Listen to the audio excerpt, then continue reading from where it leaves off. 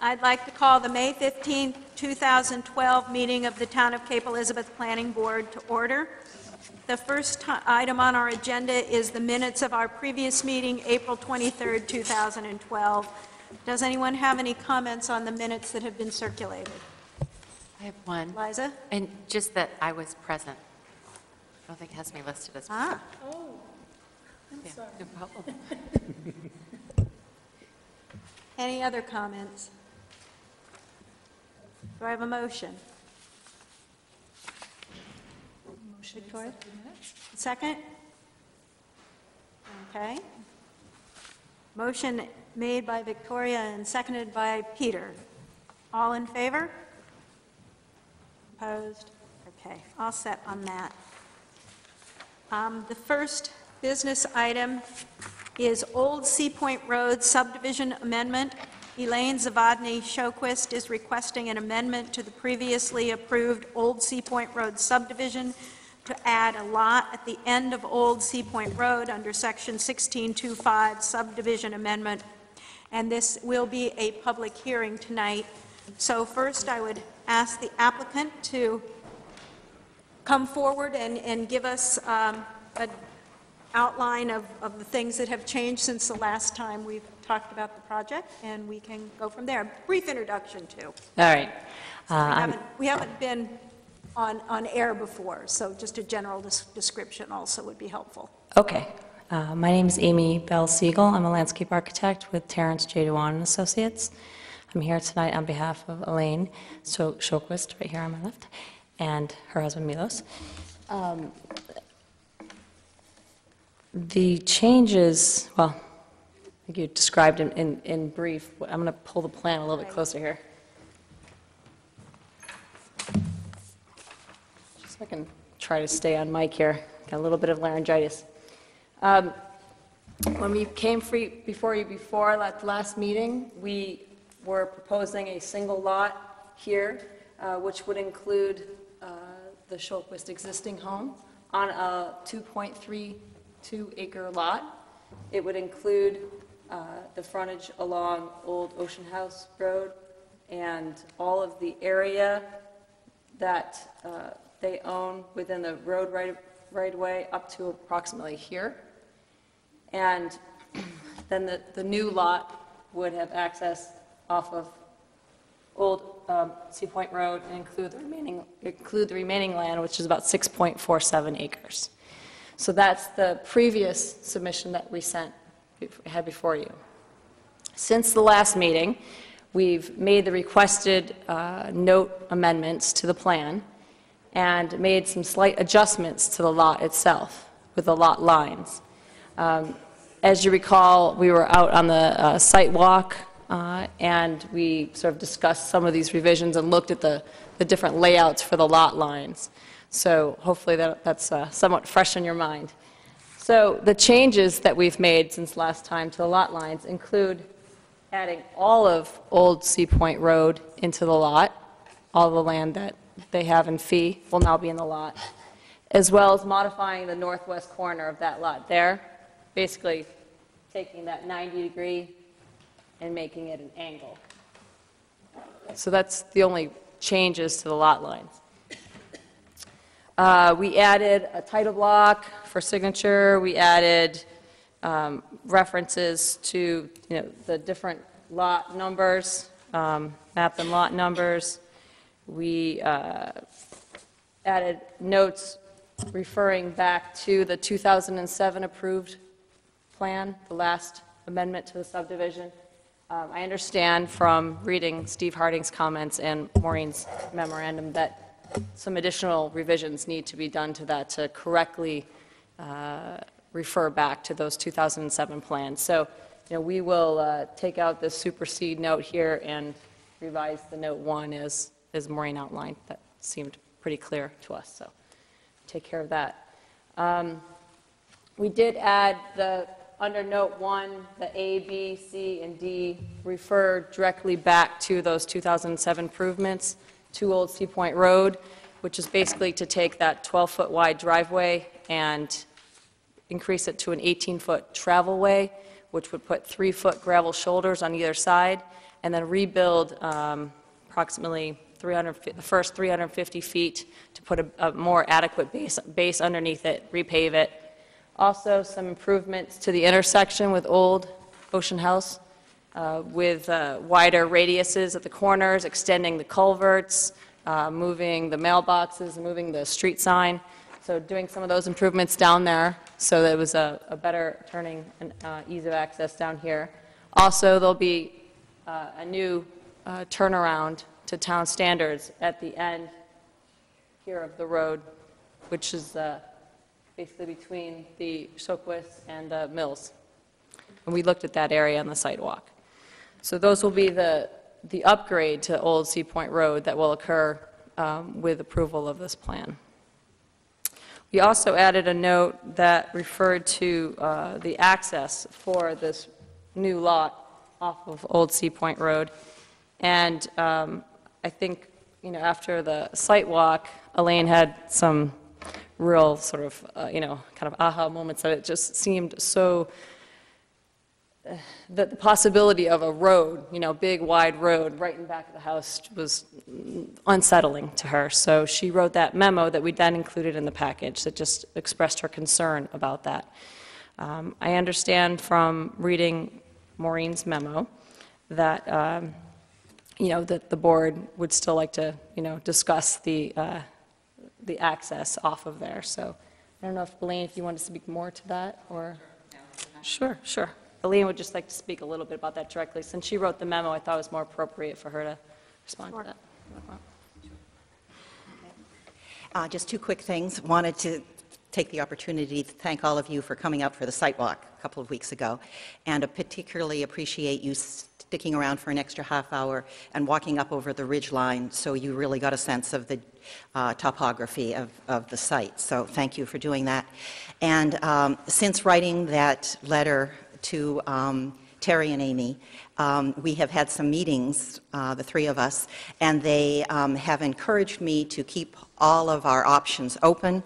And even though I still feel, and I hope most of us do, that the most natural access to the newly created site and the least destructive would still be off of Old Ocean House Road, I am withdrawing my request to prohibit access off of Old Sea Point Road. So I leave that on the table as an option. Okay. And then the only other two items that we have just to comment on is the access and maintenance agreement. At the last meeting, the board requested to see a copy of that. We supplied that to Maureen. We also supplied a letter from the applicant's attorney, Melissa Hanley Murphy from Perkins Tompkins, with the review. She reviewed those the indenture agreement and said that it did indeed provide legal deeded access to the newly created lot, as well as obligate that lot owner to bear some of the costs for maintenance and repair of the road. So, and I believe the town attorney has looked at that and concurred. So that issue should be all set. And then the escrow account, Elaine has been working with the town manager on that, and as I understand, that's sort of taken care of and kind of ready to go, depending on how the board proceeds tonight. So, is that Okay. enough information? Does anyone on the board want to ask a question before we open the public hearing? Okay, seeing none, I will now open the public hearing. If any member of the public would like to speak, please come forward and give us your name and address. Anyone here tonight to speak on this topic? No one? Okay, seeing no one on this matter, the public hearing is closed. So it is open to board members for any questions or comments. Victoria? The only question I have is, I did hear the applicant say they would be removing this note. Does that also need now to be put into the conditions, as everything else that's being addressed is in the conditions? I heard her say it, but it's not. By this note, can you read the beginning of it so we all know which one you're talking about? It's the note directly below the signing block, directly above the title block. This plan supersedes? Yes. Okay. would that still need to go into the conditions? Yeah, okay. I'm seeing Maureen saying yes. So I'd like that to go into the conditions. Maybe make it number 7 and make number 7 number 8. Or you could just expand proposed condition number 3. The note 2 and the note above the title block. Okay. Thank you.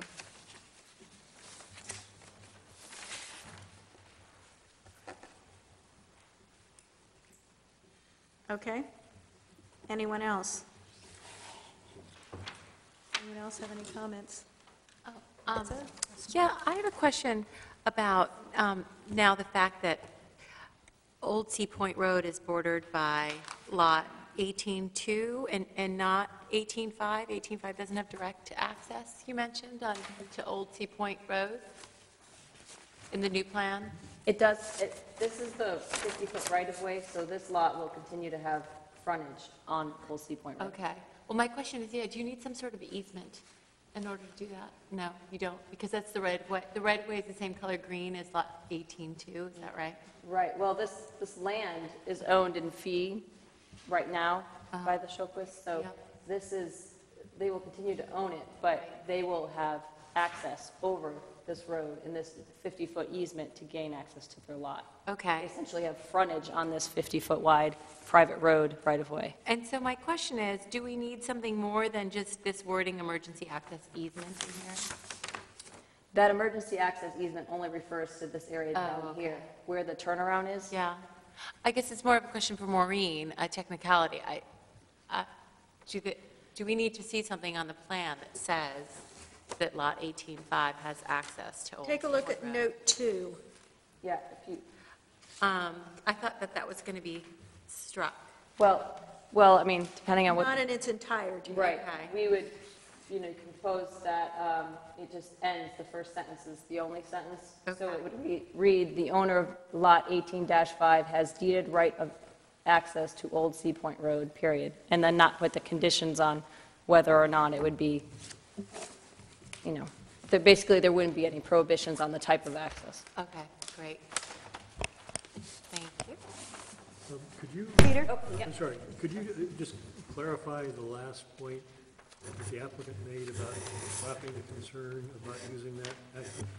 Well, initially, the note, as it's worded now, says, "Upon this approval, such access may be used to connect to a driveway or private access way and utilities, but not as a street as defined by the town ordinance." And understanding that that would be a concern, you know, they've decided that they won't prohibit it being used for a street as it's defined. And the street, as I understand, is a private or public road, you know, with a full 50-foot easement, those things. So accessing potentially more than one lot. So you now contemplate that access to the Lot 18-5 or wherever it comes could be down Old Sea Point Road? It could be, but as Elaine mentioned, you know, we still frontage off of Old Ocean House that, you know, we feel is So both less. opportunities exist. Correct. Just a question, will you be going through the conditions? Because we had a question about one of those notes, Yes. so. Yes. Yeah, go ahead, well, let's go ahead and do that. Okay.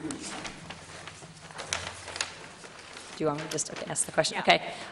The condition number 1 was the restriction that Lot 18-5, that the deed for that would prohibit vehicular access off of Route 77, which is out here, and we're okay with that one. Number 2, the note that talks about that no building permit be issued for Lot 18-5, which allows the placement of a building that would not preserve a 50-foot right-of-way at the northerly frontage with Old Ocean House Road that extends from Old Ocean House Road to the rear a minimum distance of 525 feet. And as we understand, this came up from the site walk, that, you know, we have a narrow area here, and someone could potentially put a house here, and that might make it more difficult to get access back there. So I understand the provision is to make sure that a 50-foot right-of-way area would be maintained here. Not that we have to draw it on the plan, but that a house would not be sited in a way that would preclude the possibility for a 50-foot right-of-way to come back here. So that, in essence, means that there would be no houses here in this small, narrow strip, because you wouldn't have the setbacks from, that you would need. So but the question that we have about that specific note is that if this lot was to be combined with this lot in the future, so 18-5 being combined with 15-B, would that note then go away? Or, because we wouldn't want that restriction on it in the future. It might not make sense depending on the design. Well, let's say that you or some other property owner, because, that's what we Yeah. really need to plan for, is Right. whoever comes forward. Right. With both those lots. Right. And you had an idea to put your access somewhere else. You could always, at that point, amend this plan and remove that note. It's a note on the plan, Right. and when you come in with a full development, that's when some of these notes can come off plans, because you now have shown us what your full build-out design is. Does So- that make sense? Yes. So let's say, for example, somebody, developer or property owner X, comes in and finds a lovely location on the northern lot, not on this lot, to put in a road, and then you turn this frontage into a house lot. You could then, as part of the approval for the whole development, including the house lot, amend the note on this plan at the same time. It would be concurrent, Okay. where it would come off, because we now know where the access is going to be, and it's no longer something that's so critical. Okay. So that would be an amendment to this existing subdivision again? would be done Or would just be concurrent part with of what- that? part of- Okay. yes. It would just be And the board has cleaning it. handled that more than one time. We've had, projects that develop out of other projects, and everything gets amended at the same time. Okay. It doesn't hold you up. You would have to create another plan, just like this plan, so there's that one added cost, but everything happens at the same time. Right, okay. All right. So we would revise this plan and then submit the new plan. Okay. Yeah. We're all set with the rest of those conditions as they read, and with the additional one. Okay, I have a question on condition 3. Your proposal is to use on note number 2 to stop with the first sentence only. So not say, your note here, Maureen, suggests that only these final words be removed. They're proposing to just take out that entire sentence, which probably is a cleaner way to do it. Is that I all agree. right with you? I think so. Okay, so that condition would be, note to eliminate the second sentence.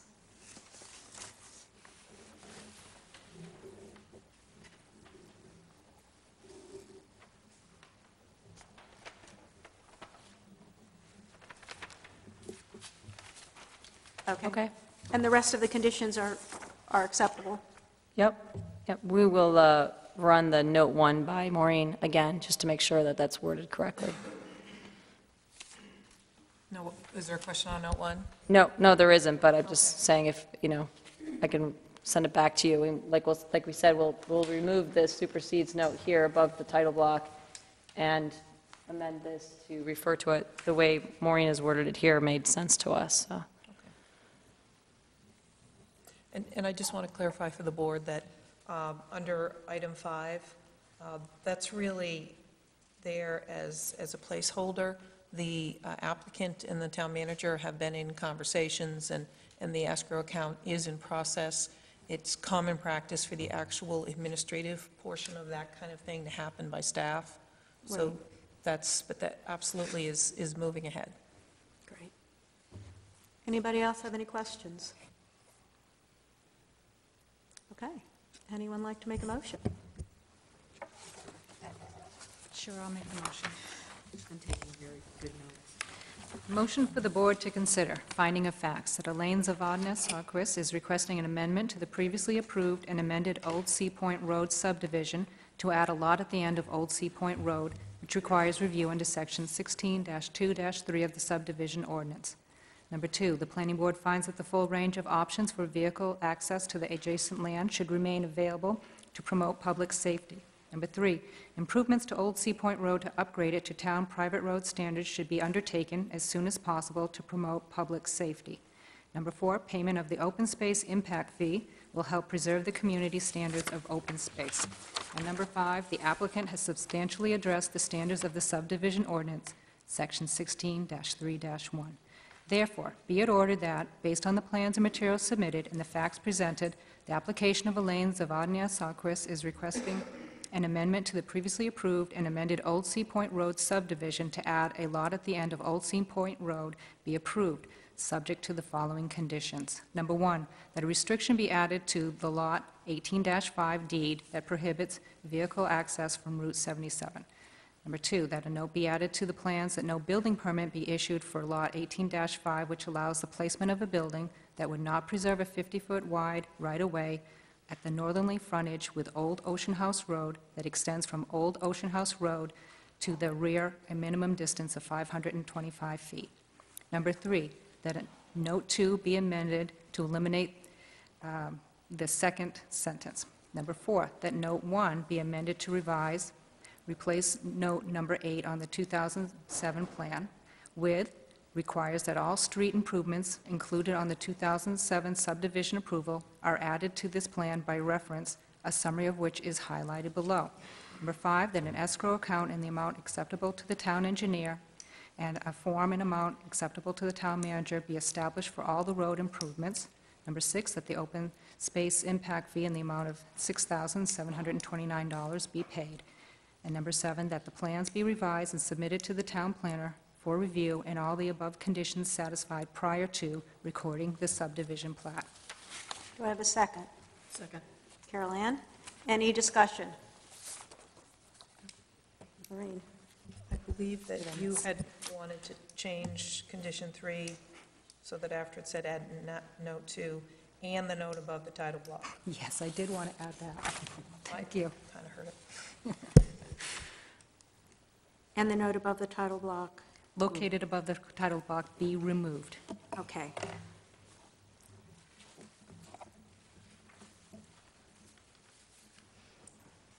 Okay, now, Carol Ann, you want to keep your second? Yes. Okay. Any comments or discussion? Seeing none, all in favor? Okay, that's unanimous, 7-0. Thank you very much. Thank you.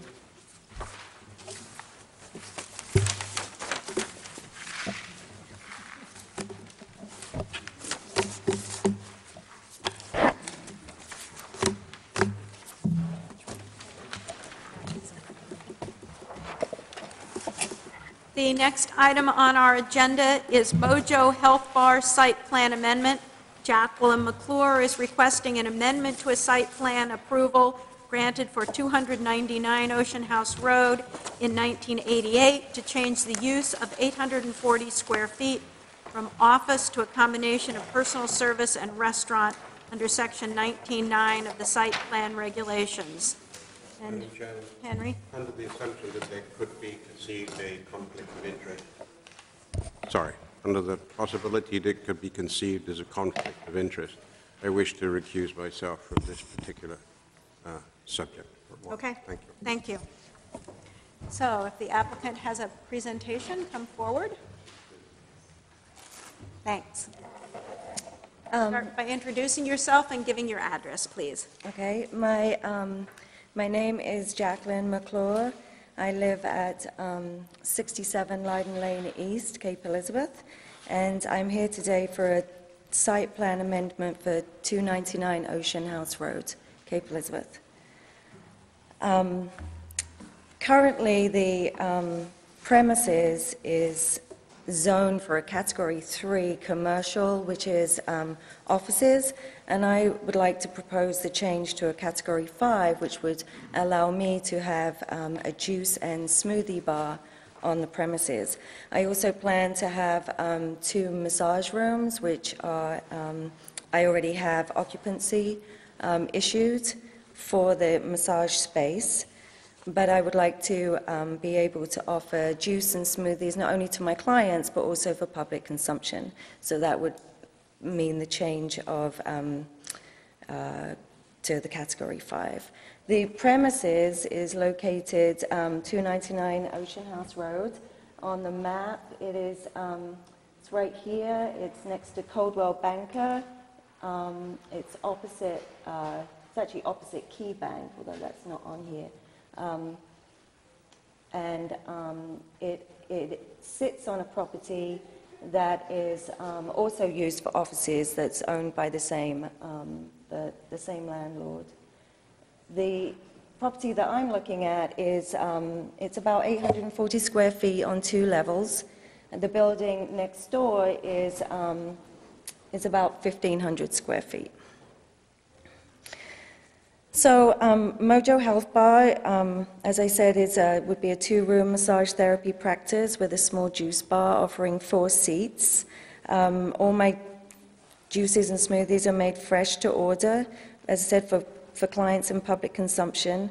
I try to keep everything green. All my cups are biodegradable, so therefore there's no trash.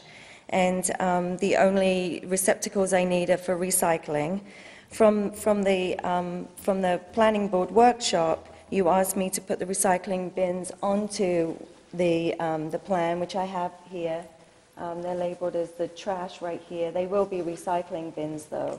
They sit on the edge of 2 parking spaces, so for easy access for removal, for the recycling. Also,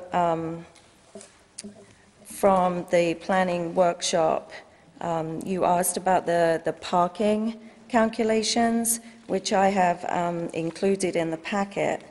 And currently, there are 12 parking spaces allocated for the whole property, of which combined usage for Mojo Health Bar and the existing property next door, there would be a total of 10 spaces. That gives 2 extra spaces for extra use.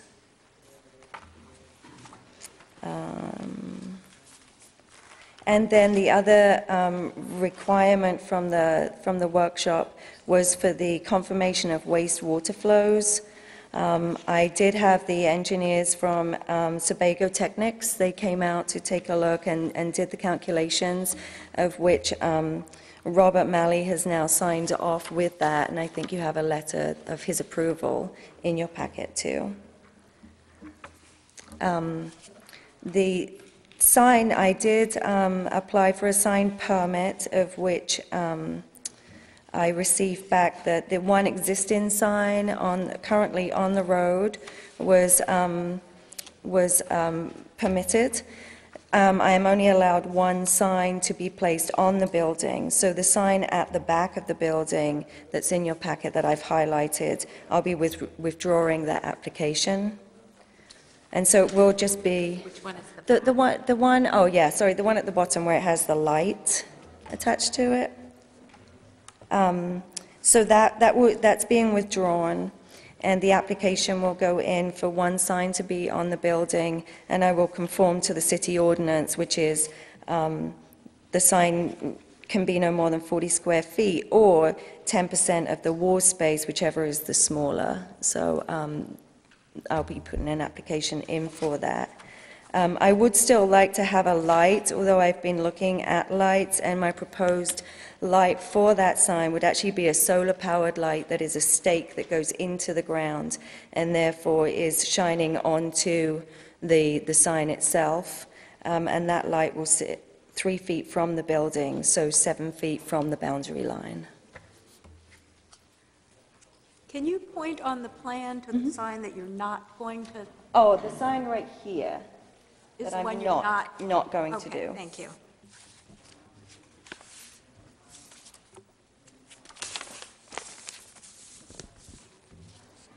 Anything else? No, I think I covered the points from the last meeting. So when you're talking about the light, would the light be on the back of the building without No. the sign? The light would be on the side sign? The light would be on the side sign, yeah. Okay. Subject to whatever the sign ordinance permits about Right, that. right. Okay. Thank you.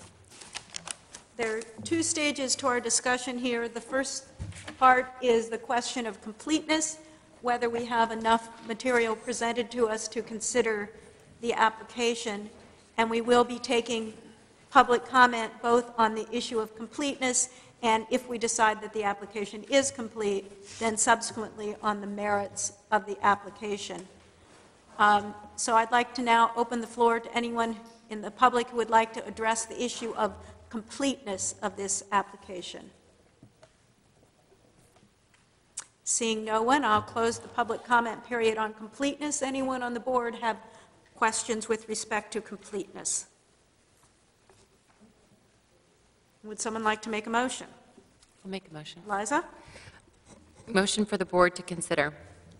Motion for completeness. Be it ordered that, based on the plans and materials submitted and the facts presented, the application of Jacqueline McClure for an amendment to the site plan approval granted in 1988 for 299 Ocean House Road to change the approved use from office to 840 square feet of combined personal service and restaurant be deemed complete. Do I have a second? Joe, seconded by Joe. Any further discussion on the question of completeness? All in favor? That is unanimous, 6 in favor of the finding of completeness. So we can now move to the merits of the application. And I will open the floor for public comment on the merits of this request. Any public comment on this request? Seeing none, I will close the public comment period. Members of the board, any questions or comments? I have a question. Joe?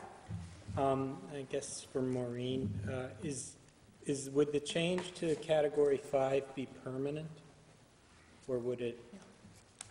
I mean, the way I've always interpreted it is once you get the approval, it rides until you come back and change it to something else. Now, you could, the way we structure the town center regulations, we've tried to streamline them. If you were to move someplace else and someone wanted to move in there and operate a use that's lesser than a Category 5, they would not be required to come back to the board because it's a less intensive use, so they could just operate their business. It's only when you convert to a more intensive category of use that you would be required to come back to the board. So going back to office is less intensive? Less intensive, so you could go back to office without coming before the board. The only thing that would change that is if you were going to make exterior changes to the building. So can you give us some examples of other uses that are in Category 5? Sure. Can I just take a moment? I'll pull that out.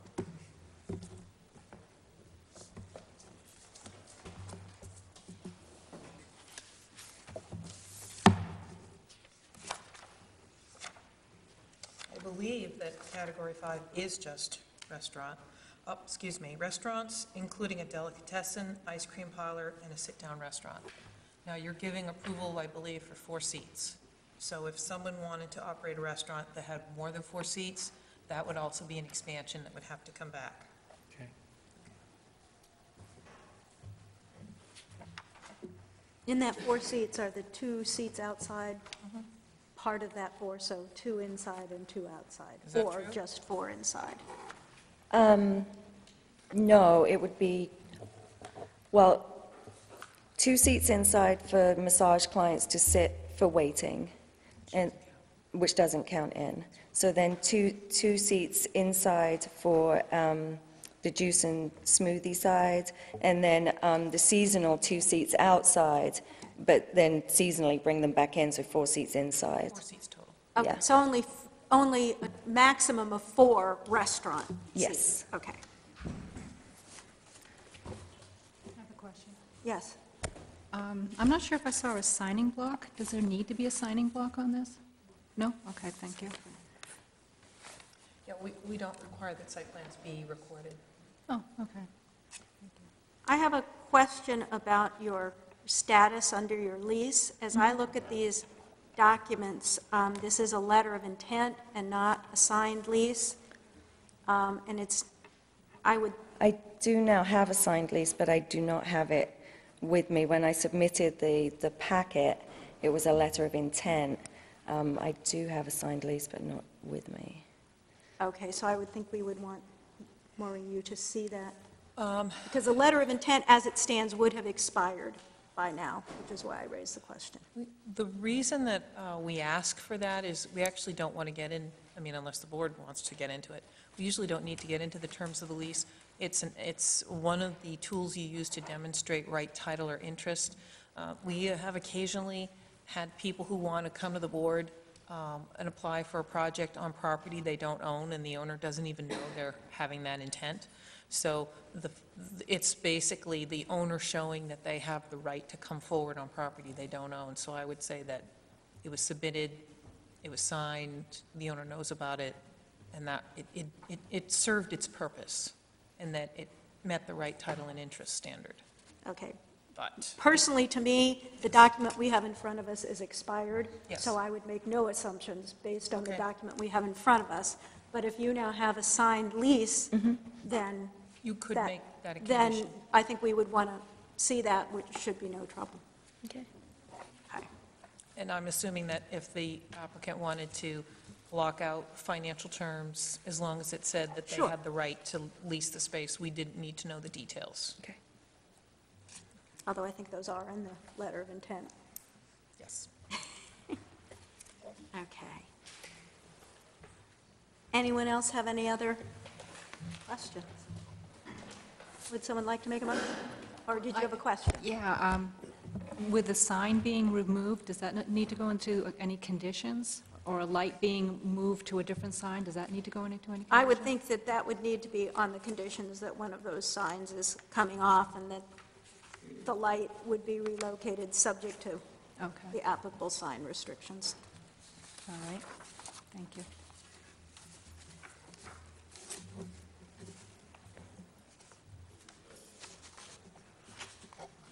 Okay, would anyone like to make a motion?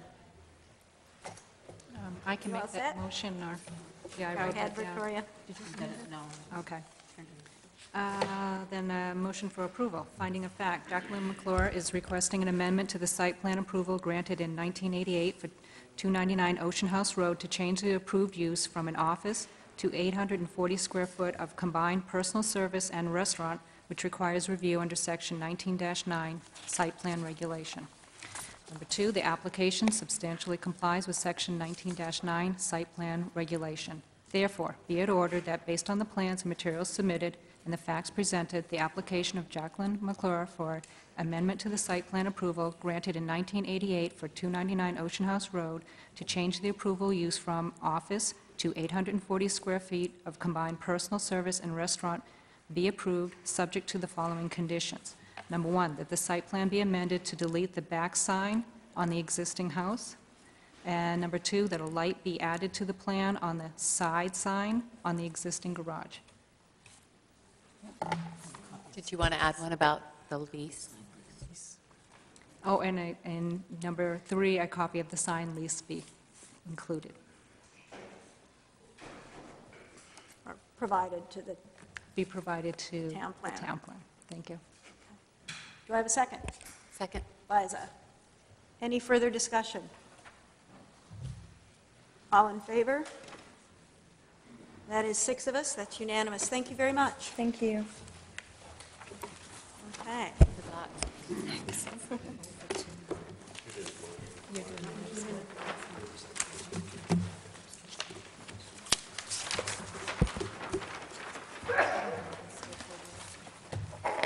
All right, the next item on our agenda is the short-term rental amendments.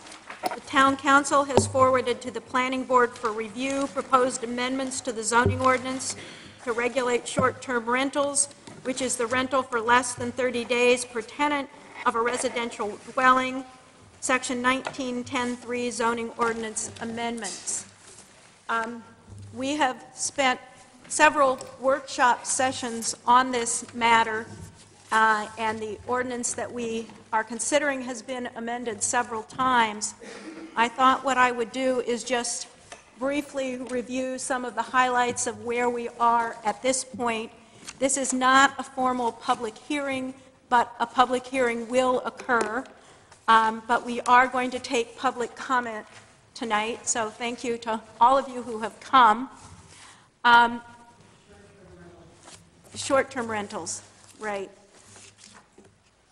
We started with an ordinance that was provided to the planning board from the ordinance committee. As some of you know, the ordinance committee itself had several meetings to discuss that and had quite a bit of public comment and put together an ordinance. We have made a number of revisions to that. We also have received numerous letters from the public, including several today before we came in. We have read all of your letters and appreciate your viewpoints, which, as I'm sure you know if you've also read the letters, are quite divergent. I want to make clear the role of the planning board in an ordinance amendment. Our capacity is advisory only. So the final decision that is made here at the planning board is a decision for a recommendation to the town council. It is not final. The town council will then have its own consideration, hold its own public hearings, perhaps send it back to its own ordinance committee. Just wanted everyone to know that this is an interim step, but an important one, and the role that we have as planning board is to look at this question not so much from a balancing political interests as trying to look at what makes the most sense from a planning point of view, from an enforcement point of view, looking at trends as we see them in Cape Elizabeth and in the nation on short-term rentals. So it's that kind of substantive review that we as a planning board do, and then make our recommendation to the town council. So with that, let me give you just a brief highlight of where we are on a number of the questions that have come up here. As the ordinance is now before us, it would permit short-term rentals in all residential districts in Cape, in the BA district, and in the town center, a short-term rental being a rental for less than 30 days. It would require, however, that the minimum term of the rental be 3 days. So the only thing, the one and only thing prohibited by this ordinance is a rental for a term of less than 3 days. The ordinance as currently before you applies to all lots within these zones, regardless of the size of the lot, regardless of the residence location of the owner of the lot. This is a change from what came to us from the ordinance committee in part. We have included an exemption from the ordinance for rentals for a total of less than 14 days during a calendar year. However, in calculating that 14-day period, any single rental of 3 days, or really between 3 days and 7 days, counts as a whole week. So the 14-day exemption could conceivably be used up by 2 rentals, each of which is only 3 days. So the 14 days could in fact be used up in only 6 days. The number of tenants is a factor of the number of bedrooms in the house, the sanitary waste capacity, but as the ordinance now stands, there is a maximum number of tenants is designated as 10. In addition, there's a maximum of 10 guests allowed on the property at any time. A guest is someone who is on the property but not spending the night. All short-term rentals, other than those that qualify for the 14 days or fewer exemption, require registration with the town. The registration would require a physical inspection by the code enforcement officer before the first approval is granted. Thereafter, a physical inspection every 5 years. In the intervening years, it just requires a certification from the landowner that the various issues have been, the various requirements have been met. So an approval is for a period of 1 year with renewal every year, but a new physical inspection by the town only every 5 years. The registration requirements include requirement of compliance with specified life safety codes, and as you see, there are some alternative ways of drafting that. It also requires that certain information be included with every short-term lease. Primarily, this information specifies the contact information for the tenant and addresses certain life safety issues. So that's a brief summary of where we are. If anyone on the board has anything to add to that brief summary, let me know. Otherwise, I'd like to open the floor to public comment. Please limit your comments to a maximum of 3 minutes per person. Please also know that if you have submitted written comments, we have read them, so you don't need to go through that in detail. But if you do want to identify yourself as here, even if you have already commented, and give us a brief highlight of what you've already submitted in writing, feel free to do that. So, and when you come forward, please identify your name and your address. Floor is open. Thank you. Good evening, and thank you for all coming out tonight for this important meeting.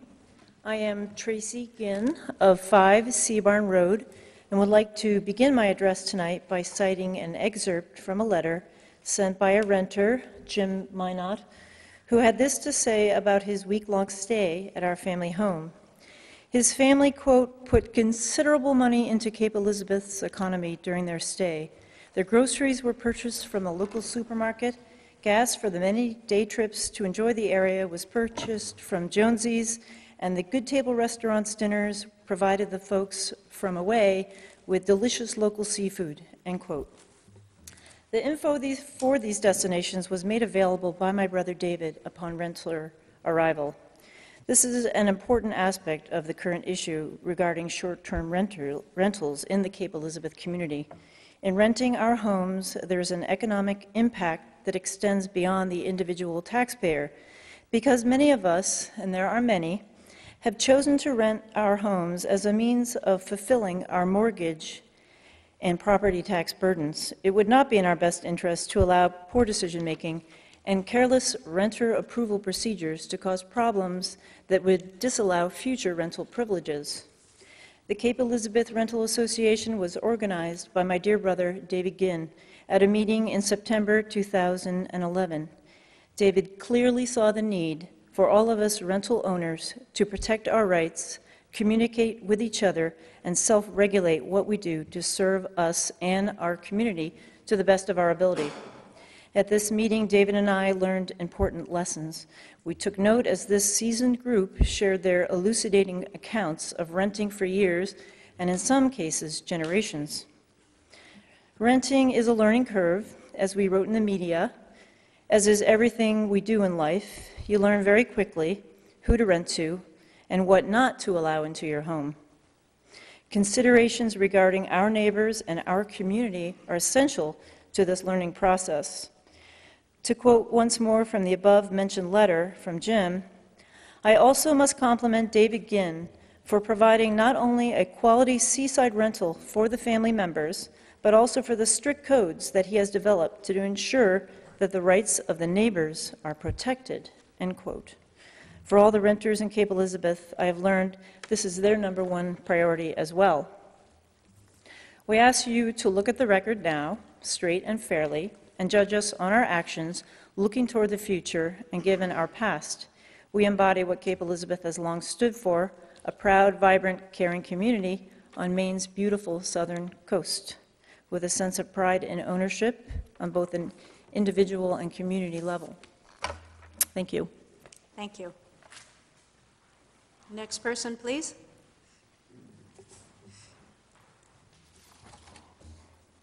Hi, Stephen Schmidt, 5 Seabarn Road. Just want to take this opportunity to review what steps we've taken to ensure that short-term rentals are not negatively impacting our neighbors. Since the genesis of renting our home 2 seasons ago, Tracy's late brother David had developed strict guidelines for renters, including parking restrictions, limiting the number of cars allowed, noise restrictions, and use restrictions in terms of what the house was to be used for. Mind you, the majority of these restrictions were not required, but rather a proactive approach on David's part. As Tracy mentioned, The examples cited in the papers and to this committee were during the early learning curve stages of renting during the first season. Furthermore, these examples have been few in number and have been grossly exaggerated as well. Since then, David, and now Tracy and I,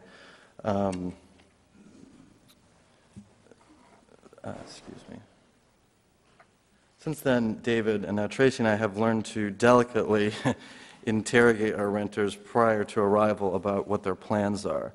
And if we don't, our neighbors certainly will when they arrive. It has proven true when I get calls from slightly unnerved renters, quite often actually, about our neighbors questioning them and actually taking pictures as well. But honestly, we are happy that our neighbors are holding our property to a higher standard. It's for their benefit and for ours, frankly. I don't think anyone would really want their sizable oceanfront home misused or abused in any manner. In fact, we've installed newer infrared cameras on the outside of the house that record 24/7, day and night, what's going on, how many cars are in the driveway, how many people have arrived, how things are carrying on, so that if there is any issue or discrepancy, we can simply go to the videotape. Additionally, we have all of us that rent have fairly ironclad rental agreements that prevent any issues, along with sizable binders for renters to refer to, so that our self-imposed rules and regulations are made crystal clear. We really feel that we're going above and beyond to ensure that our neighbors are happy, which is a tall order, and that we are abiding by the current codes in place and are truly self-regulating to a much higher standard that's even required, even if it's meant causing ourselves undue financial harm by turning away many interested renters that we feel might be inappropriate. I urge all of you to really do your due diligence on this. And frankly, I think all of us who rent would be happy to give you all a breakdown of what we do, how we self-regulate our own very unique individual properties. Thank you. Thank you. Elaine, are we allowed to ask questions of the people speaking? Very limited questions, I think. Go for it. I want to know how the proposed ordinance, as it stands now, affects you. The only thing that would really affect us is the 10 people limit. We have 6 bedrooms, so 2 people per bedroom, 12 people. So that would probably be the biggest thing. Other than that, like I said, we've kind of gone above and beyond, so there's really not a whole heck of a lot that's going to impact us other than that. So. Thank you. No problem. Excuse me, I have one. Sure. How does the egress and egress about safety affect?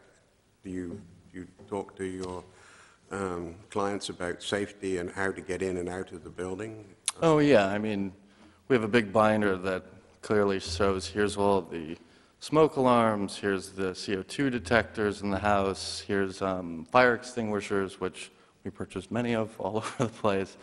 But as far as entrance and egress, there's ample doors in and out of the house as well. So, Thank you. Okay. Anybody else? Thank Thanks. you. Next person.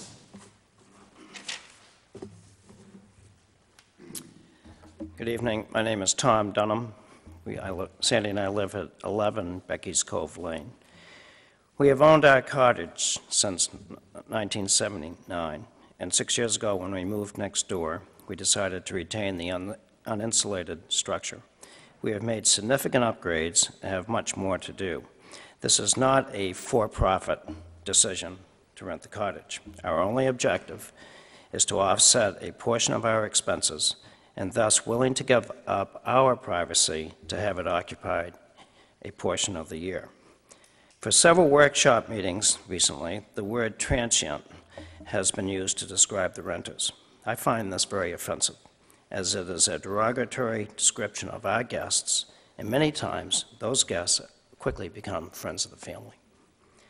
12 Becky's Cove Lane is a significant family asset. There is no way we would take the risk of endangering others by not voluntarily adhering to recommended life safety codes. Our insurance company would demand it. Last, over the past 3 weeks, we have had a retired headmaster and his wife staying as guests of our cottage while they renovate their home in Falmouth. Mother's Day, on Sunday, they had a family dinner that included 11 family members for a 3-hour period. Would the town say no to this event? In summary, I think it comes down to communicating with your neighbors. As you may be finding, it is very difficult to legislate behavior. Our experience has been that most people, and in our case, all the guests that we have offered our cottage to, have been respectful of their neighbors and the properties that they rent. We, as an association, request that we be granted this summer to self-regulate. If circumstances do not improve this summer, then we submit to you that you, in turn, submit recommendations to the council in the fall. Thank you. Thank you.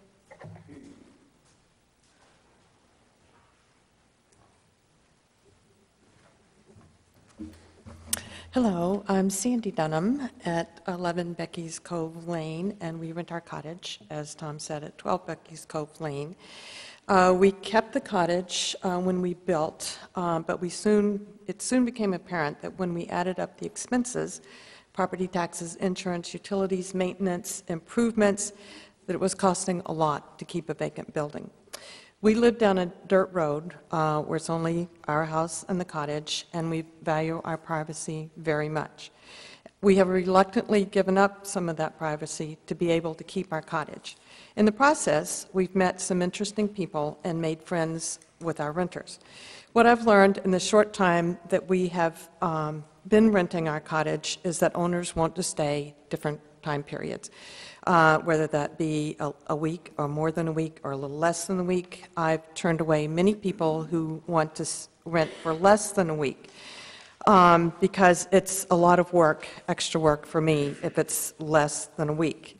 However, one of the families who had been with us the year before called last summer and wanted to rent a 4-day period, a window that I had that had and I said, yes, you may, because I knew them and agreed to do that. So they came, they had a nice time, I cleaned the cottage another time. Under your proposed rules, I would not have been able to make the decision to accommodate the family who wanted to rent the cottage for 4 days.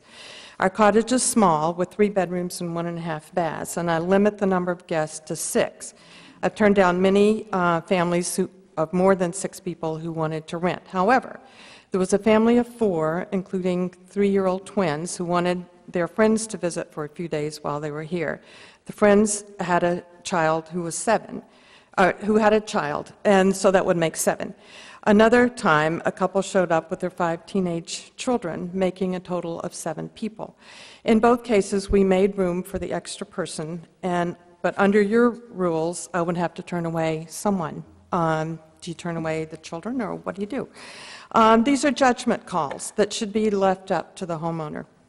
Each family situation is different, and each property is different. One size does not really fit all. Property owners who live in tightly packed neighborhoods need to make different decisions about their rental property than owners who have more acreage. Some owners want to rent only on the weekends, some want to rent by the week, some want to rent by the month. And I want to thank the Grinnans for bringing attention to the rental properties in their neighborhood. It has started a dialogue among the homeowners who rent out their properties. Because of the concerns raised, many owners have made adjustments to the number of guests they allow and taken other steps to have less of an impact in their neighborhood. I've noticed after meetings, rental owners talking to their neighbors to try to work out some of the issues that have been raised. We have formed an association of homeowners who rent their properties. There are about 25 people on the email list, and it's growing. We met several times throughout the winter, and all in agreement that we want to be good neighbors and that we would like the opportunity to show that we can police ourselves. It really will work better if neighbors in each neighborhood talk to each other to decide what works best for their neighborhood. Thank you very much. Excuse me? Liza? Yep. Are you on is your rental property on septic? Yes. Okay. And I just want to say, it's my understanding that the proposed ordinance changes would allow you to have a renter for 4 days. Correct. Well, there was one discussion at one of your meetings that if you had, you could do it for 3 or 4 days, but only if you didn't rent the week before or the week after. That's what I understood from your meeting. That, and then the case that happened last August, because people wanted it odd times, we ended up with a window. So when the people came for those 4 days, it meant that it was rented solid. So under what y'all had talked about at the workshop, that wouldn't have been allowed. I know. Did you change it? Did you change it? So we did change it, Maureen. No, Yeah. I can envision a scenario where they may have someone who rented for 8 days, and someone was coming the following week, and they have a 4 or 5 day window, and they would not have been able to rent it. Yeah, see, that's what I was talking I about. can, you know, let's say someone leaves on a Monday, and someone else is coming back in on a Friday, and That's so exactly she what rented happened. Tuesday through Friday morning. Yeah, I was looking for the language in here, and I couldn't. Right, that's what Where happened. would that be prohibited? Because that It would- wasn't my interpretation. Because well, what you said is that if you rent for a 3-day period, that counts as 7 days. So, Language in this draft? Yeah. it's in there right now, I so couldn't find it. it's in. That is what you all discussed. It's But that under, w- it's where- under applicability, so you, Where would that make a difference other than qualifying for the 14-day exemption? it would Because- also make a difference because you're saying that you can, your minimum stay is 3 days, and if you Right. rent for 3 days, it counts as a week. And the idea was you didn't want too many people coming in and out. And if you allowed someone to rent for 3 days and then for 4 days, that comes up to 7 days, which is 1 week, but you've actually had 2 different families move in and out in that 1 week period. Okay, my understanding was we had changed that so that the only remaining restriction was that the smallest period could be 3 days. That was how I understood we had come out, and that's how I actually read what you had done. So maybe we would need to clarify that Okay. point. Okay, then, Is everybody, I agree. okay, so I think maybe we just need to clarify that. oh, good. Oh, good, that's very good. Well, and it just happened, and then in our situation, it worked, even though I turn away a lot of people who say they want to come for 3 or 4 days. Could I ask you why you turned them away? Because it's a lot of work for me. You mean preparing? Preparing, cleaning, et cetera. It's not that I wouldn't mind them being there, but it is more work. Oh, so it's just a work, nothing about character? No, actually, we've been, I try to screen people very well on the phone or on the email, and we've been very good that we have people coming this summer, this is their 3rd summer to come, and most of the people we have coming this summer came last summer. So, we're building up a rapport with them, and that's why I let the woman come for the 4 days, because I knew her. Thank you. Thank you. Thank you. One more question. Oh, one more question, I'm sorry. The association that you referred to, and I must say I wasn't aware there was such an We're association. just forming that. Okay, do you have any type of, model codes of conduct or model forms of lease or anything that you've developed for summer rentals? We, I think everyone sort of has their own lease. We have talked about, however, at our meetings, some of the things that y'all have talked about being good neighbors and about self-regulating, about looking at the number of bedrooms and the number of people who they would rent to, and basically doing a number of the things that have been talked about that have seemed to have caused issues. But we are an evolving association, and we have been meeting through the winter and it's sort of forming. So, yeah. Thanks.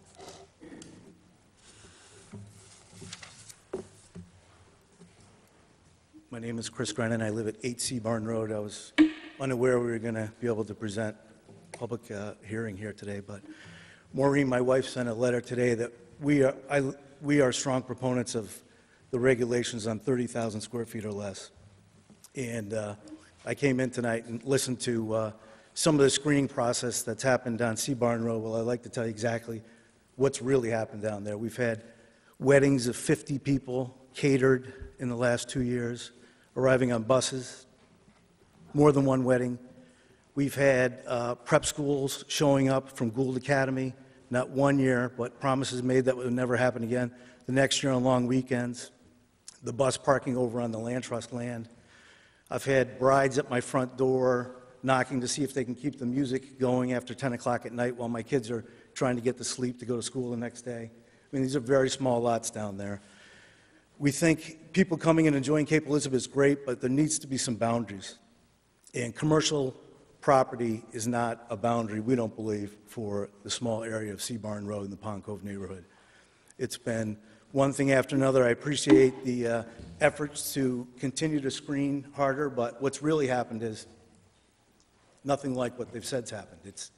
We've taken pictures based on people showing up at the request of the zoning board. We try to get into a dialogue with our neighbors about some sort of limitations.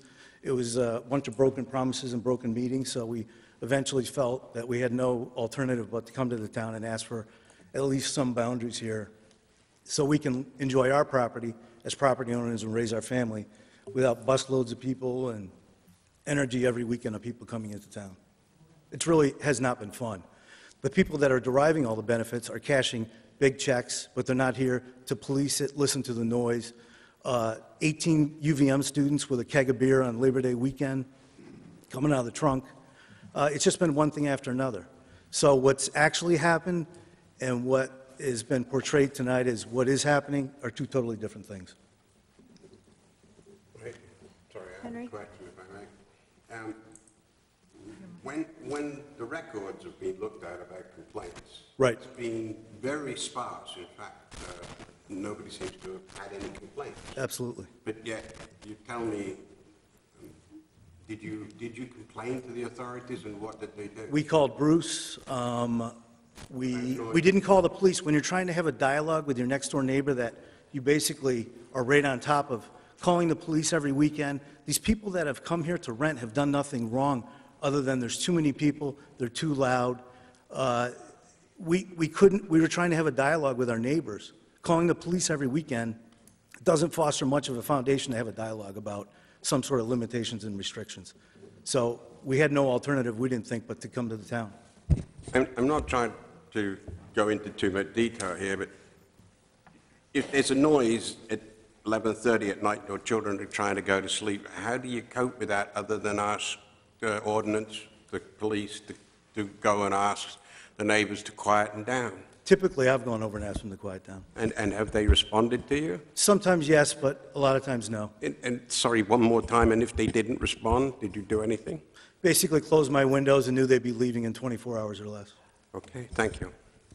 Liza? Question. So you said early on that you are proposing that we limit the restrictions to lots less than 3/4 an Right. acre, 30,000 square feet.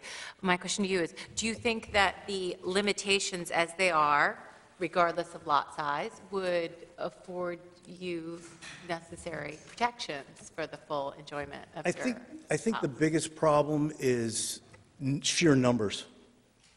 18 people or 16 people on a small lot with septic, and typically what happens is one family, for $3,000 or $4,000 or $5,000 for a week, usually one family is 3 families full of kids. And so the numbers just keep getting elevated and elevated. That's really where the problem is. It's not one family. It's the family who invites the family and say, oh, why don't you stop by? And before you know it, you have 7 or 8 cars. They're parking them over at the land trust. They had so many people last Thanksgiving, they actually called Mike McGovern to see if they could park here at Town Hall and bring them down. It's just sheer numbers. Yeah, so then they would probably, given the limitations. I haven't 10 read people, every 10 single plus exact 10. thing. Yeah, I haven't read every single verse and chapter of the Gotcha. ordinance. I wasn't prepared to say anything today. right, I didn't know yeah. it was a It's public. 10 people plus 10 day guests. Right, which leaves a lot of the policing to the neighbors. This whole thing is, the policing of coming up with specific examples for the zoning board was, give us examples, take pictures, give us examples. So we did that. Jim Walsh stopped by our house because he saw so many people out on the seawall on the beach having professional photos taken. He showed up, there was a 50-person school bus on Seabarn Road, which is about as wide as the three of you sitting side by side. So There are no that's an parking example. restrictions on that area? Pardon me? Are there no parking restrictions there that could, sorry. Go ahead, Maureen. You need to pull that mic down. Oh, I'm sorry. No, but I can answer if it's okay on the parking restrictions. Please do. We've talked to the police chief, and what he has said is that under the current ordinance provisions, as long as a 10-foot wide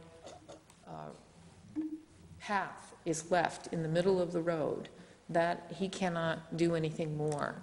So you could have cars parked on both sides of the road, and as long as there's a 10-foot wide gap in the middle, that's considered meeting the current road ordinance. On that, that's specific to this road is what But you're this- talking? yes, there's a Not few- necessarily through the whole town? Actually, but You know, it's like 99% of if the you have town. a There family- are, if I could just, I understand, I just want to make sure we're clear on this. There are a few roads in town that have very specific restrictions against parking, and that's in the road ordinance, but not on Seabarn Road.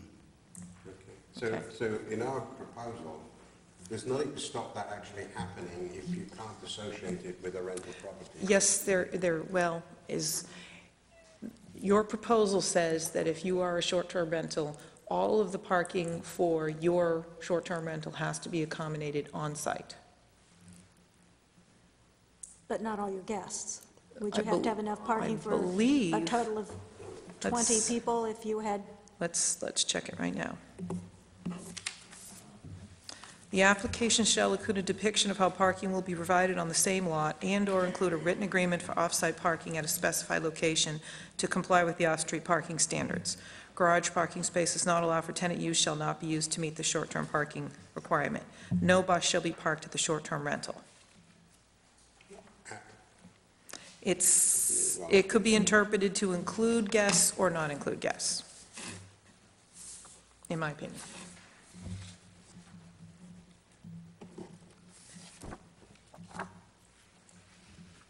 Thank you. Thank you.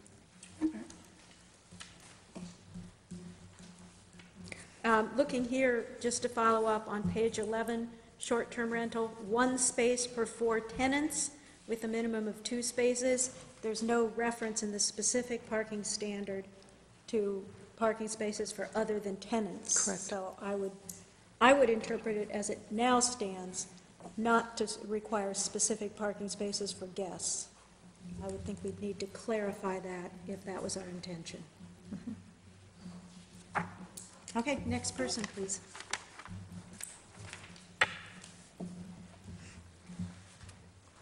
My name is Sue Gabriel. I live on Wells Road and have actually acquired my mother's home on Kettle Cove Road as well. 2 years ago, as a single small business owner, I needed to supplement my income. I chose to rent my house for long weekends as I am often in Vermont. I'm not interested, nor am I able to do this for longer periods of time. My home was rented for approximately 30 days through the course of each year. I was careful to select people who would respect the other clear guidelines presented to them regarding my home and my neighbors. They were fine guests without exception and enjoyed taking advantage of Cape Elizabeth and bringing revenue to the town. Though my home is on a 10-acre private piece of land, I choose not to rent it for events, ever. Nor do I allow more people to stay in the house than what will comfortably accommodate. This has provided me with a successful solution for my needs as a homeowner without infringing on my neighbors in any way. Last August, my mother passed away and left me her home. Not a very good public speaker. And on a very small lot in Kettle Cove Road. My decision to rent the furnished home seasonally not only provides supplemental income for me, but allows time for my family to enjoy the home, her home, until a time when one of us will live in the house. During the winter months, the house will be rented for months at a time, preferably for the season. All renters will be carefully selected with respect to their impact on the neighborhood. Safety issues are addressed through the insurance that I have purchased. This plan ensures that my mother's wishes are met and will enable me to pay taxes and continue maintaining the property as she had done very well for over 30 years. Owning and properly maintaining property is not a simple matter, but definitely has many necessary variations. Short-term rentals have proven to be an effective way to ensure that one can succeed in doing that. Most of us have given no reason for our actions to be criticized, much less policed unnecessarily. Our individual reasons for renting are extremely important and shouldn't really be in question. Those of us who do rent are committed to making the rental process continue to work within the guidelines that we already have. Thank you.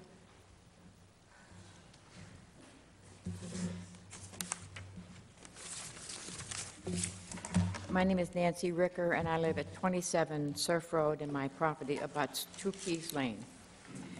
I have been extremely opposed to short-term rentals because of some of the problems we've had with some of the renters. I have since been able to speak with one of the owners, and she has assured me that she will take every consideration to make things better. I feel strongly that this is the way to handle the situation rather than have the planning board make unnecessary restrictions on people who want to rent their homes but will be perhaps unable to do so with new rules that are made. I just strongly feel that consideration and communication would pretty much take care of everything. Thank you.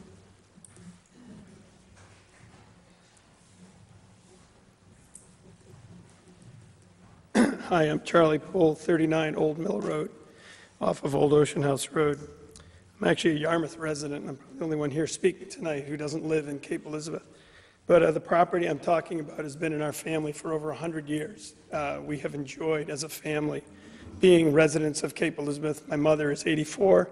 She's lived all but about 30 years in Cape Elizabeth and currently lives on Old Mill Road. We love Cape Elizabeth. My sister lives in Baltimore. My brother lives in Scarborough. I live in Yarmouth. And we own this summer cottage that is a marvelous piece of property.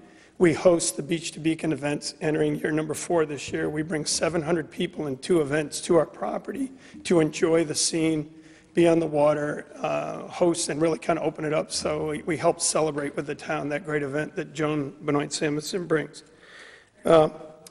We support and adhere to the current ordinances regarding the use of our property, safety, noise, traffic, respect of neighbors' rights to quiet enjoyment of their home and property.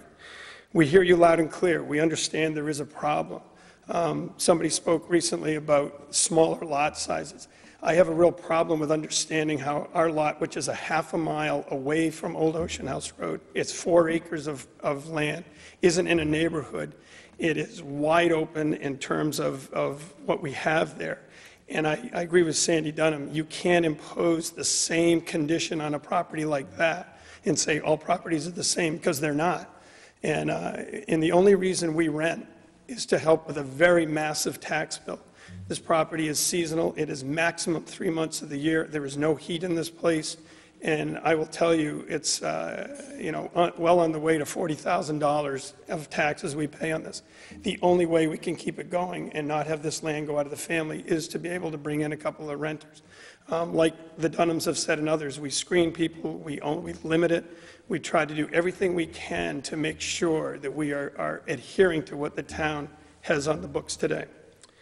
And so I have to ask a couple questions.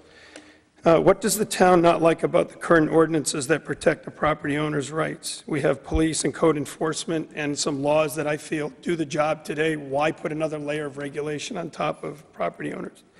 And regarding safety, I think a person's life, whether you're a renter, a seasonal renter, short-term renter, long-term renter, or a current resident, safety is safety. Everybody should have to live under the same rule and not just as a renter, whether it's fire extinguishers, CO2 protection, et cetera, fire ladders and so on. What will the new ordinance do and provide that the existing ordinance does not? I've heard a lot said about, somebody asked recently, was how will this impact you? But it's another layer of regulation. It's more expense to the town to have a code enforcement officer out there when it looks like we already have everything in place. Maybe it just needs to be enforced.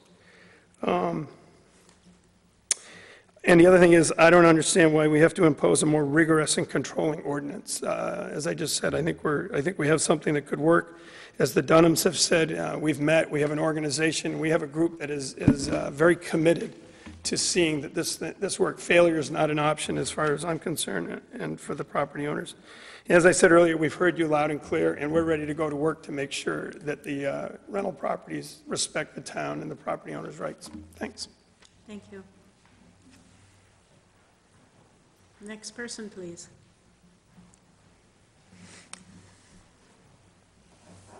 Good evening, members of the Planning Board. I'm Jim Minot. I'm the one who was referred to in the letter by that Tracy spoke about. I live on Beach Ridge Road in Scarborough, Maine, and if you permit a non-resident from Cape Elizabeth to speak at this meeting, then I would be happy to do so and offer a renter's viewpoint about things that are happening along the lines with this ordinance. As Tracy mentioned, when we rented down to the Seabarn, we brought over some people from California who had not experienced the Maine coast. Absolutely loved Cape Elizabeth. I think one of the most beautiful things that we have in our state are the natural beauties we have and the kindness of the people who live in our state. They found that here in Cape Elizabeth. And it started when we met with David. In June, we met with him. He went over details about what needed to be done if you were going to be a renter in his establishment. There were clear expectations about what would have to be upheld as far as noise, when things had to be quiet around the area, how many cars could be parked in the lot. He emphasized that no more than 4 vehicles could be parked in that lot. Did we have more people than 4 vehicles? Not in that lot, but we talked with the town manager ahead of time, asked if we could have permission to park right here in this parking lot, shuttle people down, and he said no problem. I would like to think that people who would rent from David would adhere to those guidelines that he had. As far as the nice people that were there, the folks from California and I were down there for a week, a little bit more than a week and a day, I think it was. We met some awfully nice people. We talked with the people who walked back and forth in front of the Pebble Beach in front of his place. The next door neighbor's golden retriever was a constant person there. And we fed him along with the meals that we had out there. As Tracy mentioned, we utilized the establishments. We bought gas over to Jonesy's, also over to the Gulf Station, ate at the good table, ate down to the sea, to the Lobster Shack, contributed a lot of money into the economy.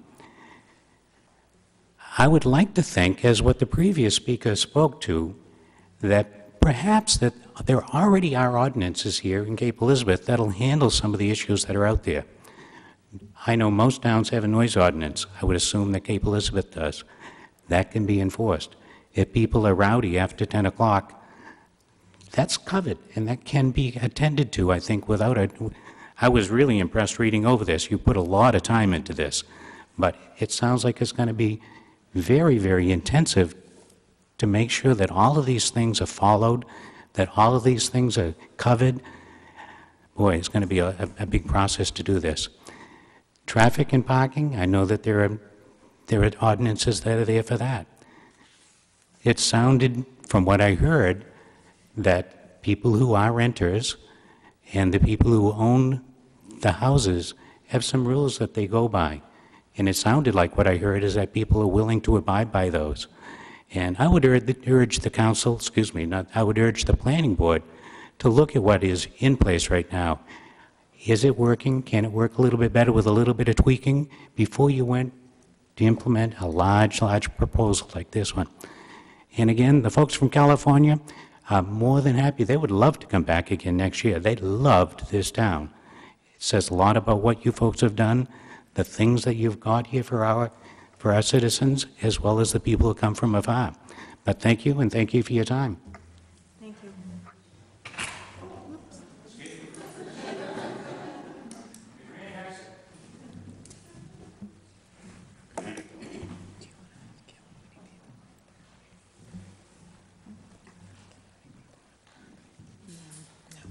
Jim Hubner. I live at 13 Kettle Cove Road. My wife and I have a short-term rental at 11 Kettle Cove Road right next door. I have submitted some of my thoughts to the planning board. I sent it yesterday. I saw Maureen send it to you today. I'm going to touch on a few. There's not enough time to say it all, but I do want to say, I don't remember the gentleman's name that was telling a story about the event in his neighborhood, and as a owner, I'm embarrassed that it was a great example of poor tenant screening. And that's the first I'd heard of it. It made me mad listening to it that somebody would allow that to happen. But I hope the owner of that property, I don't know if he's here, honestly. I hope he heard it. Hope he hears how mad I am about it, so it doesn't happen again. That being said, I have read some of the other letters, and I agree it sounded like there were some other jerks at a couple of the houses. But here we are. We're debating this ordinance, which I think is unnecessary. It will only raise taxes, generate paperwork, create hard feelings, and won't solve anything. The basis of the ordinance, you're trying to legislate behavior, and it just doesn't work. Every week we read in the paper, or every courier, you read about OUIs, speeding tickets, etc. There's laws against that, didn't keep them from happening. So I just don't understand how this ordinance is going to make problems disappear. It's good tenant screening, it's good communication, it's respect for your neighbors. Make sure your tenants know what you expect of them and have them and monitor that.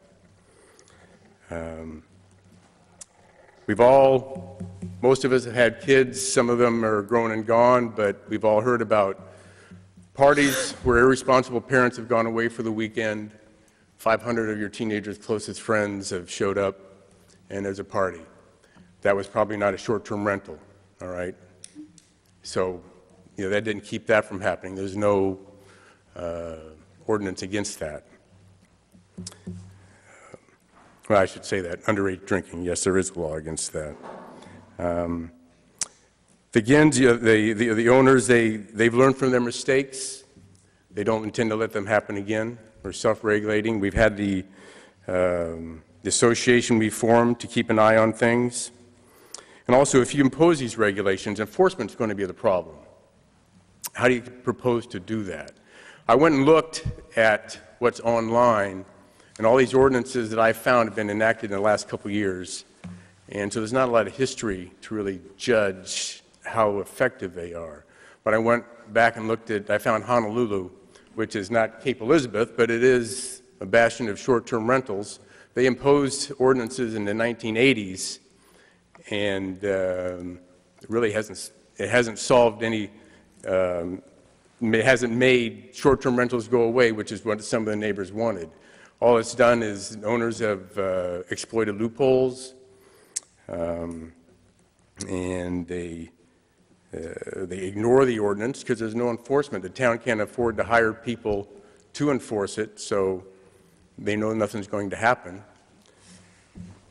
In fact, I use the example as an article that President Obama, the owner of the house he rents, violates the law every time Obama comes because he rents for less than a month. He rents for 2 weeks. So that's an example right there of how having an ordinance, it just doesn't work. It all comes down, you're trying to legislate behavior and it doesn't work. It takes the owners talking to the neighbors, talking to the tenants, let them know what you expect of them, and have no big events.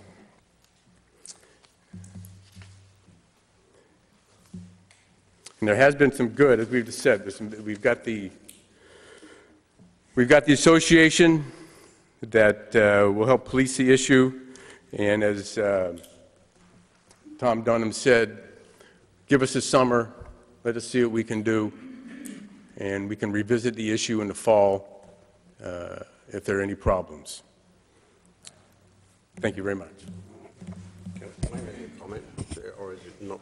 If you have a specific question, yes, otherwise just comments, let's wait till the end. Well, it's sort of related, but okay. Otherwise we won't get through. I understand. Go ahead, please. Good evening. My name is Patty Grennan. I'm sorry, I didn't really know there was an open hearing, otherwise I would have prepared some things. I was Let off me with... just say, for any of you who don't feel prepared tonight, there will be a formal public hearing. This is in addition to that. This is a public comment period. Okay. So if there's something else that you Yeah, well, don't I guess what I could think say of. is that I want to go on record and say that I live at 8 Seaborn Road. I am in a butter to a short-term rental. I am not against renting at all. I want you to know, in general. I am certainly not against renting. I am against the idea of feeling like your relationships or whatever, with the people that aren't there. There are people that come in with a difference of energy. Believe me, I have teenagers, I have all kinds of things. The kids come in, they grow up, they do whatever. We have cars, but they come in for 2 hours. The difference with a short-term rental, there's 3 things that happen. It's the intensity of the rental. They begin in May, and they don't end till whatever, October. They come in Saturday to Saturday. This has been the case the last couple of years. It's the numbers of people. I don't feel like it's reflective of a single family. I love a lot of people too, but typically it's not for a long duration with the type of energy of a vacationing energy. So intensity, numbers, and then the amount of cars. Again, and our neighbors nicely have solved that in a lot of ways. They've put them other places. When we began this dialogue, and we've gone to this place because there wasn't rules around this, I came to the town with the question of, what do we do? Had some conversations, they weren't successful. What do we do? Nothing you can do. I'm not sure what's going to happen going forward or who's going to own what or whatever. I believe there is a place for short-term renting. What I do want is that when there is an issue, that someone has a place, there's some rules on the books.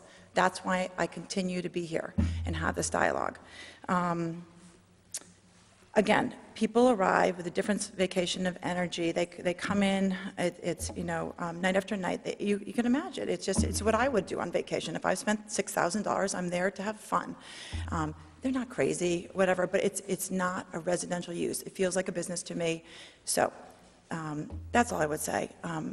The people who rent are good people. The people who live next to me are good people. It's just, it's a conversation that I think we need to have, and there's a balance. And I guess that's what I'd like to say. Thank you. Thank you.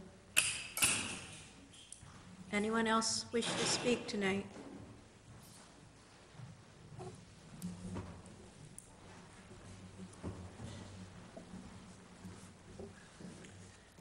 Hi, thank you. I'm Liz Hubner, married to Jim Hubner, residents of 13 Kettle Cove Road, and own a small vacation rental so we can pay the rent on it so our kids can live there when they grow up. We live at 13, it's at 11. We feel that we really use great discretion with our renters. This is, last year was our first year renting. I'm going to kind of go to the more historical side of this piece, but we all know that we live in a beautiful community from the perspective of location, natural resources, warm, supportive, welcoming neighbors. People have mentioned this already. I think Jim Minot did a great job of closing my first paragraph for me, but there's several reasons why we all live in Cape Elizabeth. Historically, it was home and host to a large summer population who had cottages throughout the town, including the Mountain, Ocean, Island View, Casino Beach neighborhoods, Kettle Cove, Hannaford Cove, Cape Cottage. And I found an excerpt from the History of Cape Elizabeth written by George J. Varney in 1886, and it quotes most of, this is kind of fluffy, but this was in this, publication. Most of the roads bear names well known to the people of the neighboring city, whose gay equipages whirl along their smooth lines towards summer residences or some of the numerous points of interest. The Old Ocean House Road, the Hannaford Road, Spurwink Road, and Cottage Road are the principal ones, with the last skirting the eastern shore and affording charming views of pretty cottages and sail-swept sea. Well, most people like to vacation in beautiful places like this. So in my lifetime, and I'm thinking possibly many of yours, I've had the great fortune of staying in another's seaside, lakeside, or mountainside abode for a short period of time to enjoy a vacation in a beautiful locale. And that has helped create many wonderful memories in my life. And I never thought of myself, and I would like to not think of others as transient population, as, you know, a renter. That's just a comment. And as an adult, I'm fortunate to be able to provide such experiences to wonderful people who've enjoyed our cottage on Kettle Cove Road. Many of our neighboring communities, Freeport, Brunswick, Scarborough, Portland, South Portland, Biddeford Pool, Gunkwit, York, Yarmouth, they all share similar natural resources, and they also welcome many summer visitors. And these people who, like the people, similar to the people who come in vacation in Cape Elizabeth, return summer after summer, and some of those people actually have bought seasonal properties, and if not, have become year-long residents in Cape Elizabeth, and possibly some people in this room have actually followed that path to Cape Elizabeth. So again, I'm just kind of, you know, talking about we live in a beautiful place that invites people to come and visit and to stay here. And I know this is not, you know, not everybody's against having short-term rentals. I know some people are, but it's, you know, it's historical. I close with a comment from our first tenant from last summer who grew up on Kettle Cove Road in the 40s and had not been back to the neighborhood since early adolescence. And in our little guest book, she wrote, quote, "Liz and Jim, you have helped to make a dream come true. Now our grandchildren know what Maine means and insist they are returning next year," end quote. So I think instituting strict short-term rental ordinances could result in denial of such opportunities for desired vacation in Cape Elizabeth, and I'd hate to think that I couldn't have a vacation experience on, say, one of the Maine islands because the owner was discouraged from renting a property due to the burden of strict and unnecessary ordinances which infringed upon his or her common sense management skills. So I think it all goes to the common sense, and that's been brought up today about just screening and good communication with people. Thank you. Thank you. Is there anyone else who would like to speak?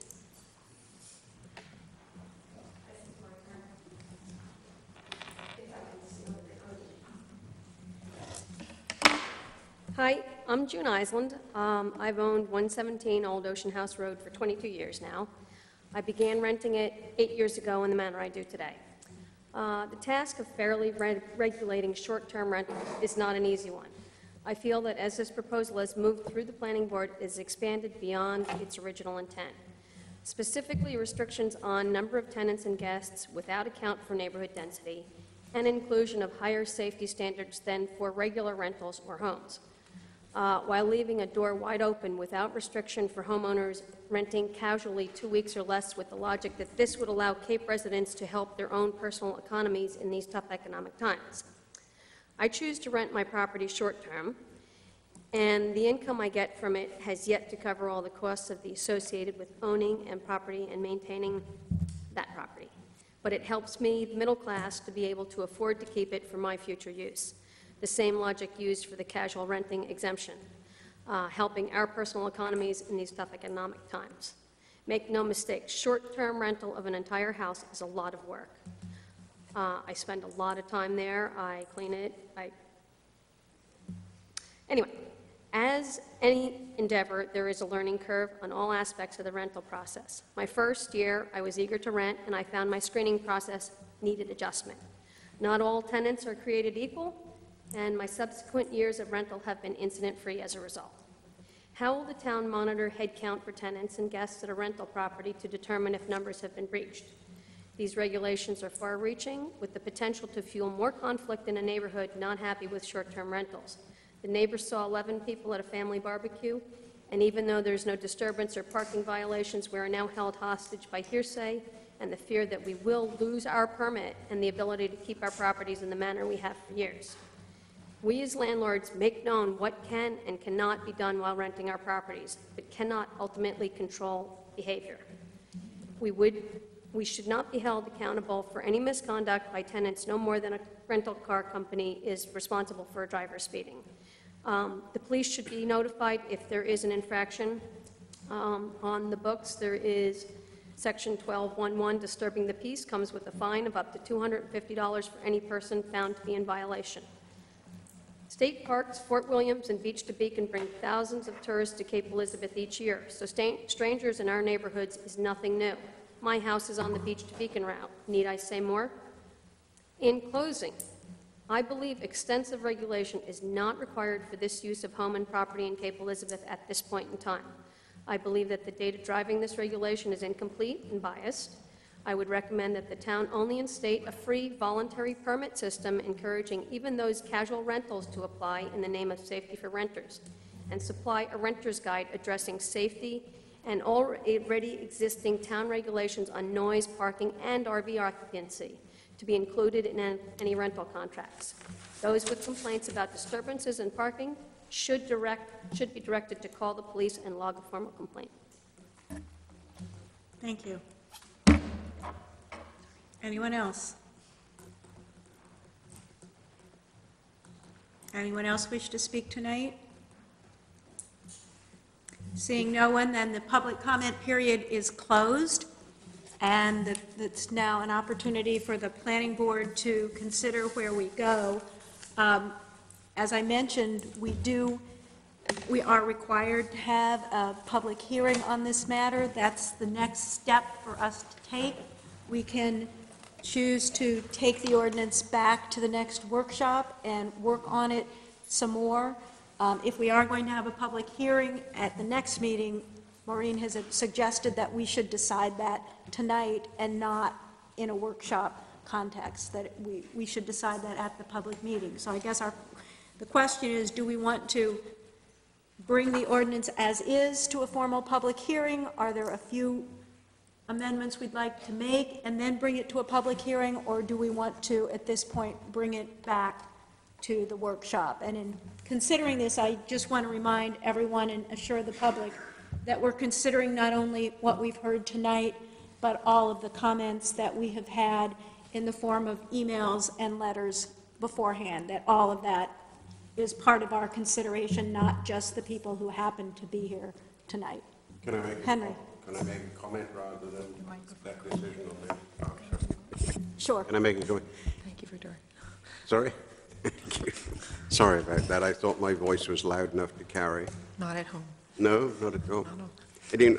I've listened to all you said with great interest. I actually tended to feel that we didn't need this in the beginning, but one of the big problems of any decision-making body is the information of junk in, junk out. Junk data in, you get junk data out. There's no way at the current, when this was brought up, seemed to be no way of determining how many short-term rentals there were, other than by following some advert that appeared possibly in the internet. And so there was no way of knowing exactly what the situation was. I listened intently to a number of people that had one or two complaints about the system, but it was greatly outnumbered by the people who were actually renting rather than the people who were complaining. On the other hand, if you don't have any data about the problems, you don't know what to address. You may be told, and as somebody said, it's hearsay.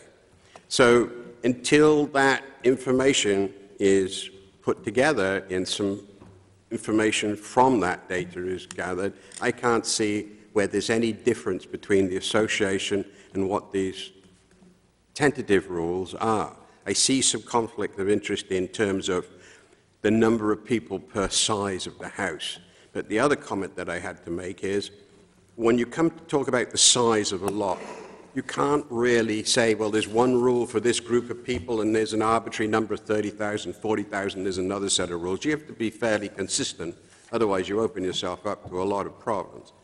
So whilst I started up by thinking that we shouldn't have too many of this, I tend to agree now that what we've got, maybe it needs a bit of work on it, tends to put together the information, and as the association said, give us a year and we could come back again. I think the same thing is true with the data. bring the two together, and at the end of that time, you can have another look at it. But without that, you can't go any further. And one quick comment. You can't choose if you buy a house or you buy an apartment, you can't choose your neighbor. They could be the neighbor from hell, or they may not be the neighbor from hell. So the point is, well, yes, you have a little bit more problem because more people turn up, but I actually happen to live next to a rental place. I've yet to have a problem at all, but that's just my own personal experience. Thank you. Anyone else have a comment, suggestion? Carol Ann. I wanted to say, a couple of people mentioned the word transient. We didn't like it either. Just want you to be aware that it's already been removed from what's been written, because it does have a negative connotation. And I see this as us needing to go back to a workshop, I think. I think we need to take it back to a workshop, but I'd also like to have the public hearing scheduled and have something ready to go to public hearing in June. Yeah, I second Carol Ann's idea. I think we've had some good comment tonight and other letters, and certainly some tweaking to be done, but I think with the next workshop and then the next public hearing, I think we'd be in good shape to come up with a proposal. Anyone else? I would agree with these comments. I'd like to see it go back to a workshop. But go ahead and schedule now that we will commit to the public hearing in June. Yes. Okay? So we would release the revised standard. When would the revised regulations need to be released if we want to go to a public hearing in June? Just give me a moment. So your meeting is going to be June 19th. Your workshop would be June 5th. And, just give me a day or two, and we would have the draft amendments probably available June 7th or 8th, which is more than a week before the June 19th meeting. So we could have them posted online in advance of a week before the workshop, a week before the regular meeting. And so if people are aware they're going to be there, you look for them. The other thing I did note, I was looking at them online, and the new language doesn't come out as underlined when they put it online, so I'll work with the webmaster, see if we can make that a little clearer. Oh, that'd be good. The only comment I would make, it seems we have a consensus that we want to go ahead and schedule this for public hearing, but we are going to work on it in our workshop. I take that to mean, though, that what we're expecting is that the ordinance we're going to bring to the public hearing is substantially this ordinance, because I think otherwise what we're proposing really isn't feasible, that what we're intending is to make some tweaks and then bring it to a public hearing. Yes. Okay. I guess what I'd like to say for my own part is no one should assume that by doing this that we are indicating whether we would vote ultimately in favor or against the ordinance. Certainly for myself, I wouldn't say that. So I think what we're trying to do is move the process forward. As I said, the town council, again, goes over the ordinance, and there's another opportunity to comment. So I think what we're saying is we're ready to move the process to the next step. Doesn't necessarily mean that, although we're unanimous on this decision, it is likely that we would be unanimous on the ultimate vote that we would take, just to throw that out there. Maureen. I just want to make clear that you really don't have the option to just say, stop right now. The council has asked you to make a recommendation, and you really are due for making that recommendation. And if the council wants to put a hold on it, then they have the option to do that. But you really are obligated under the ordinance and under the council directive to bring something back to them. You could bring something and say, we don't agree with it, but you can't just stop. So we could not accept the suggestion that we wait through the summer. Okay, we're required to give some feedback to the council. Yes, helpful clarification. All right, so do we do any kind of a vote to schedule it for a public hearing? You make a motion, yes. All right, would someone like to make that motion? Carol Ann. Motion for the board to consider Motion to table to public hearing. Be it ordered that based on the materials reviewed and the facts presented, the planning board tables the short-term rental amendments to the June 19th, 2012 meeting of the planning board, at which time a public hearing will be held. Is there a second? That doesn't mean if it's tabled, does it, Maureen, that we cannot discuss it at the workshop? No, you can still discuss it at the workshop. And you could even announce your intention right now, just so it's clear that you will be discussing it at the workshop. I think that is our intention. Any further discussion? All in favor? That is unanimous, all 7 of us. Thank you all for coming. Please feel free in the interim to send us written comments, and we will be back here again in June with a formal public hearing. Thank you.